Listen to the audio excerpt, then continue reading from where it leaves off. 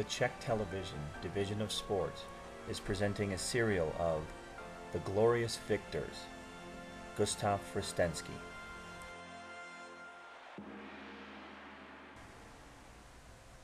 Every era has its own standards for defining the beauty of the human body. At the beginning of the 20th century, these criteria were perfectly fulfilled by Gustav Fristensky. His name became a symbol of strength. His well-developed physique was often used by sculptors as a model. Greco-Roman wrestling requires not only strength, great skill and endurance, but also the ability to make a split-second decision.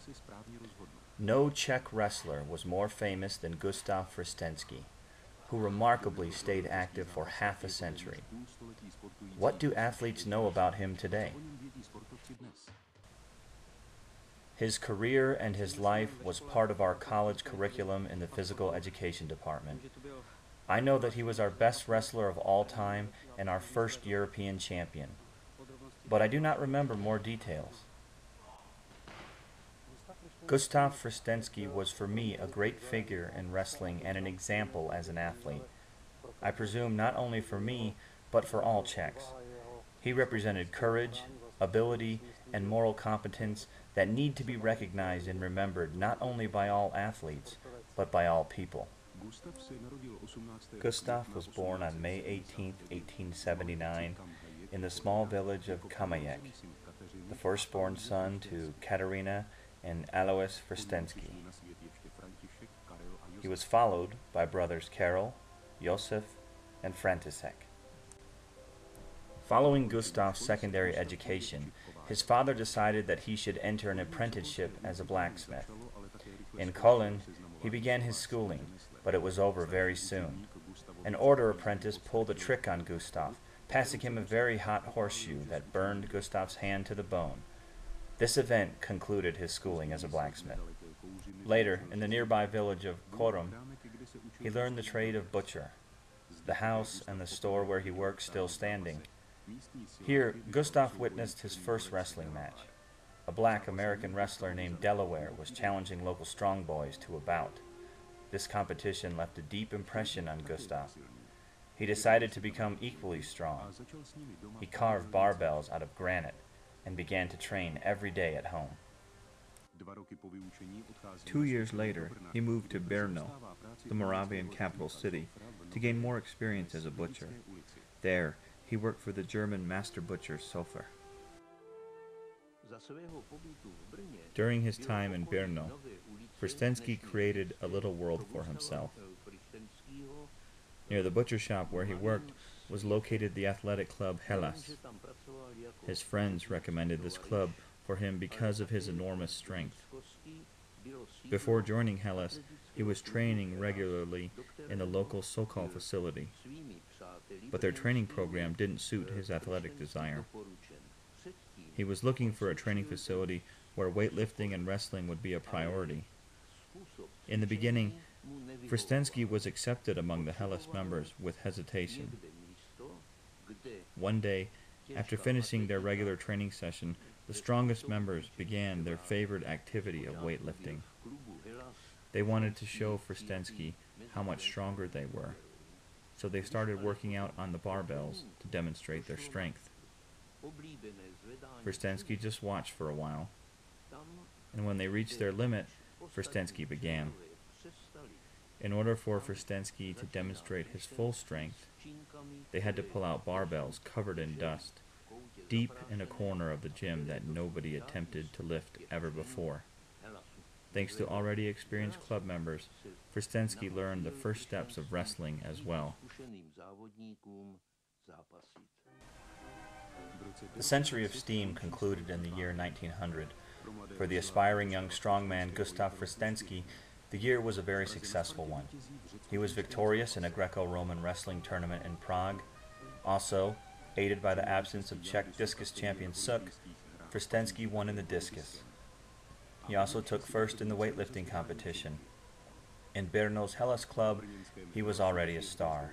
He was decorated with dozens of medals as a wrestler and weightlifter. In 1901, he became a champion of Moravia.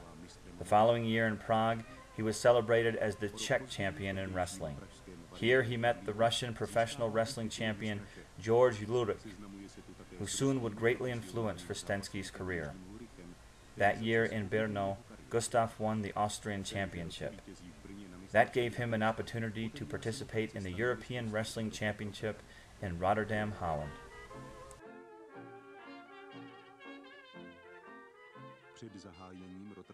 Before the grueling competition, he encountered trouble finding a suitable accommodation. He was concerned about communication and whether he would have enough money. Nevertheless, as the competition proceeded, he advanced in the field of 116 athletes to the final round. 3 undefeated wrestlers remain, Gustav and the former European champions Egeberg from Denmark and Koch from Germany. In the end, unknown Gustav Fristensky took home the gold medal. Upon his return to Brno, he received a hero's welcome. The next day, however, he was fired from his job as a butcher. He was unable to find other work in Brno, so he decided to wrestle for money under a pseudonym in Germany. But his true identity was discovered, and he was disqualified as an amateur. In 1908, he received an invitation from Lurik to tour East and North Europe. Fristensky competed in Kiev, Moscow, St. Petersburg, and Helsinki. He was not beaten in any of his matches, and gained invaluable experience. In 1909, the 30-year-old Fristensky married Miroslava Elidorova, a daughter of a wealthy brewmaster of a local Litovel brewery. At first, the couple resided in the brewery's office building. In the meantime, Fristensky became one of the brewery's most important stockholders. 2 years after the wedding, Gustav and Miroslava left for their honeymoon, allegedly for the Canary Islands. Only when they were already sailing away did Gustav inform Miroslava that the steamer was heading across the ocean to South America. Gustav was very successful in wrestling tournaments in Buenos Aires, Rio de Janeiro, Montevideo, and many other cities. While there, he was contacted by wrestling agents from North America. To remember his successful tour, he received this precious trophy. In 1913, on the world's most modern ocean liner, Imperator, among the travelers were Gustav Fristensky with his wife and younger brother František. They were out for another tour, this time to the United States of America. Soon they found themselves at the gate of the New World. Gustav Fristensky filled wrestling venues in Chicago, Cleveland, New York, and many other cities in America. He was victorious over previously undefeated athletes Americus and Sanders. Gustav was victorious in 59 matches. He defeated Lurik in 45 minutes in front of 5,000 spectators in Madison Square Garden. At the beginning of World War I, Gustav was called to duty. However, with the help of his brother-in-law, Elidor, a physician, Gustav was declared unfit to serve in the army. Apparently, his legs were very weak. In 1919, Paris hosted a major sporting event called the Pershing Olympics of the Allied Armed Forces. Gustav and František Fristensky represented Czechoslovakia in the wrestling tournament. This time, their showing was unsuccessful. "I must train more," proclaimed the 40-year-old Gustav to himself. Hard and systematic work were for Fristensky never empty words. He maintained a very balanced diet. He didn't overeat, didn't drink, and didn't smoke. He maintained his body weight around 200 pounds.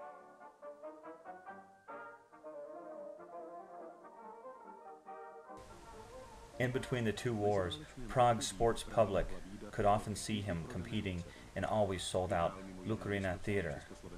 In 1920 and 1922, he won the Czechoslovakian championship. In 1929, at age 50, Fristensky won the Professional Championship of Europe.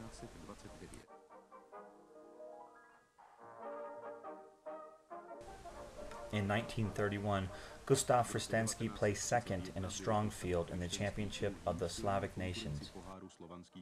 In the same year, already 52 years of age, he won in equally strong competition the prestigious Wrestling Cup of Munich. Gustav Fristensky's exceptional popularity as a true people's hero caught the attention of movie makers. Gustav starred in a silent movie called Prague Executioner. which was not very successful. Also, he starred in another movie called The God's Mill. One of Fristensky's most popular challengers was Czech wrestler Josef Schmeichel. They met on the podium 3 times, and Fristensky could never defeat him. Schmeichel was also an excellent wrestler, well known in Europe and in America. He concluded his active career early. At this time, wrestling matches were not limited by weight of the competitors, nor by the length of the bouts. Schmeichel was 90 pounds heavier than Fristensky, and they wrestled until the final decision.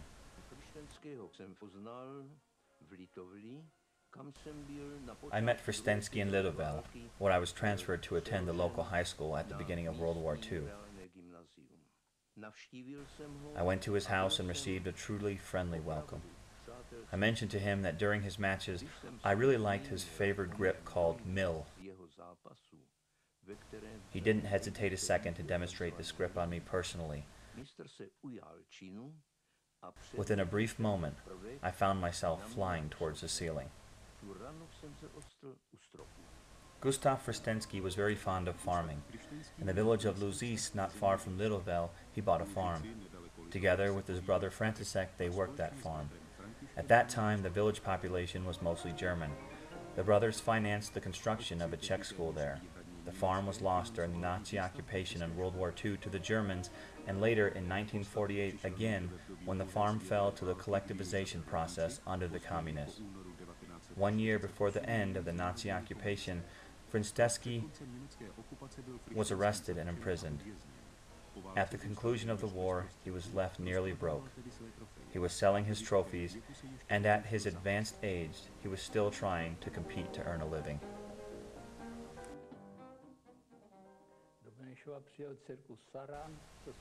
Circus Saran came to Benesov with a group of wrestlers, one of whom was Mr. Fristensky. They competed in wrestling that can be described as entertainment. One wrestler was the good guy and hero, and the other was the bad guy. Fristensky was always the good guy because he really knew how to wrestle well, and he was very likable as well.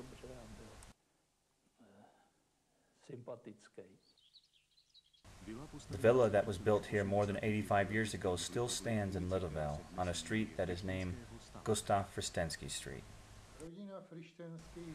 The family Fristensky is now spread well over the world, which is documented in this chronicle. The years passed and Gustav Fristensky didn't have any financial resources to support himself.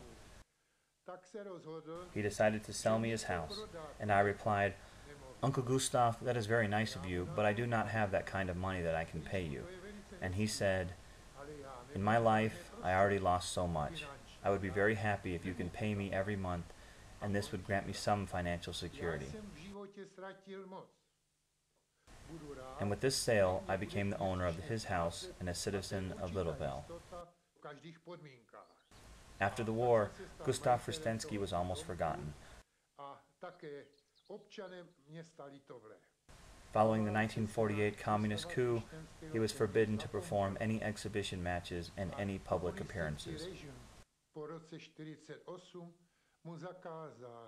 He was finally recognized again by the regime when in 1956 he was awarded the prestigious honor as a champion of sports.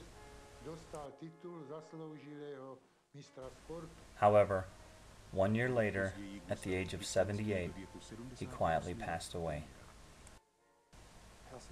I believe that Gustav Fristensky will remain as a symbol, not only as a famous wrestler, but also as a person of extraordinary character for all of us.